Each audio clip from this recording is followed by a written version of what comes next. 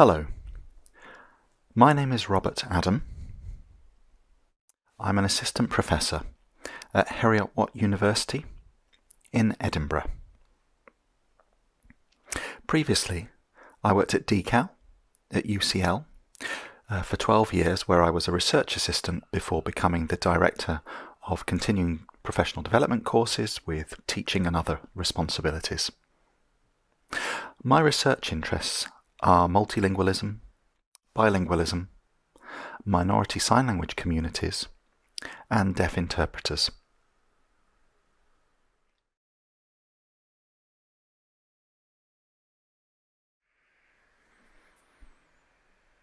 The reason I'm interested in researching ghostwriting in my paper is because I grew up as a child language broker. So that meant that I was brokering language for my parents and those other people in the deaf community. And my parents both come from different sign language backgrounds. My father is an Auslan, Australian Sign Language user, and my mother an Australian Irish Sign Language user, AISL. So I saw both those language varieties, and an example of brokering would have been when I needed a sick note for school. I would write the note, I would give it to my mother to copy and sign, and then I would hand it in at school. So I have this experience of writing what I saw my parents saying.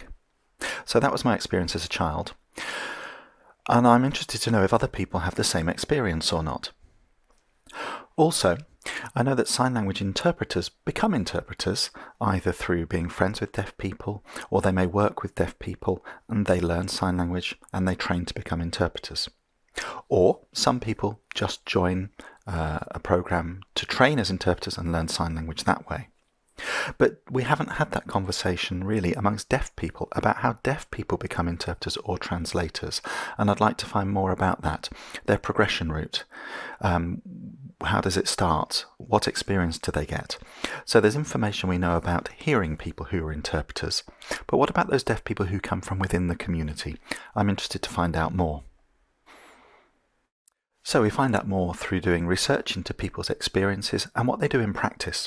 And three of us are working together on this. Myself, Christopher Stone, and Breda Carty. Christopher is hearing, Breda is deaf, and the three of us have decided that we would like to interview deaf people, and we would like to know what their experience is. And it's their experience as ghostwriters that we'd like to learn more about. So why did we choose to call it ghostwriting? Because I remember when I was young, I would see in the deaf club that there were people who were deaf there who had good written English skills and others who didn't, and they'd say, well, that's because it's been ghostwritten. And I remember that term, so that's why we've chosen it.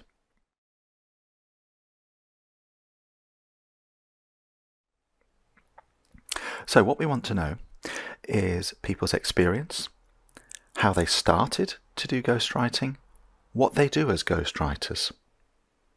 And we'll do that by interviewing people. We're interviewing deaf people in Australia and also the UK. And we're balancing for gender, so an equal number of men and women. We'd also like to have had a greater diversity of racial and ethnic diversity. Unfortunately, at the time, everybody interviewed was white, but it would be interesting now, subsequently, to see what happens within deaf minority communities, those non-white communities in the deaf population. How do they support each other as translators, interpreters, and language brokers?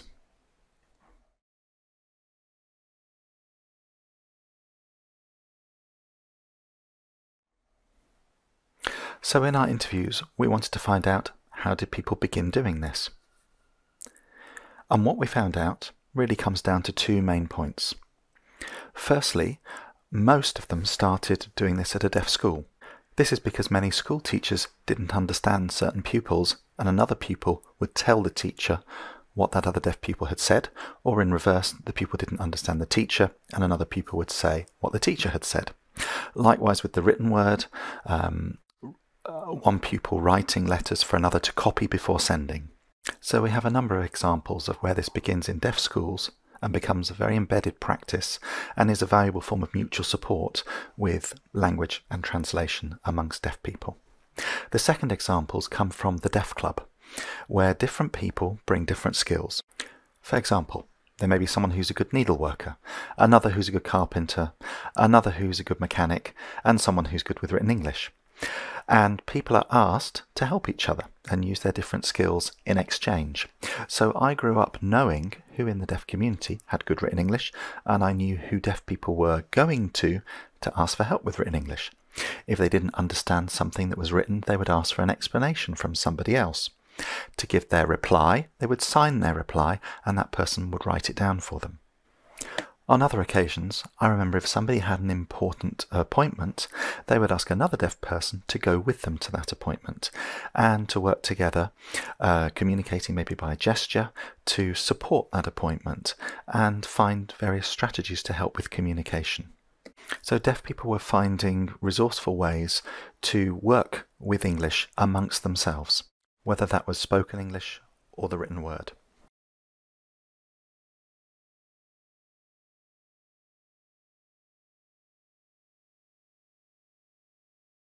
The impact here is to help us understand how deaf interpreters and translators and language brokers learn those skills. Where do they come from? We know for hearing people and those that become interpreters, there are professional associations, there are registers for those people, there is a history. But for deaf people, it is unknown. It happens, but we would like to know from within the community, how does it occur and the value put on it. So we'd like to compare the two. For those deaf interpreters and translators, they have a hidden history and one that isn't openly talked about.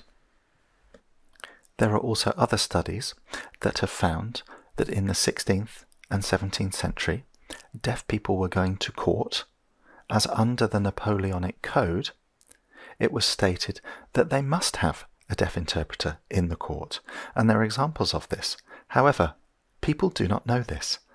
People do not know that deaf interpreters have played a part in history.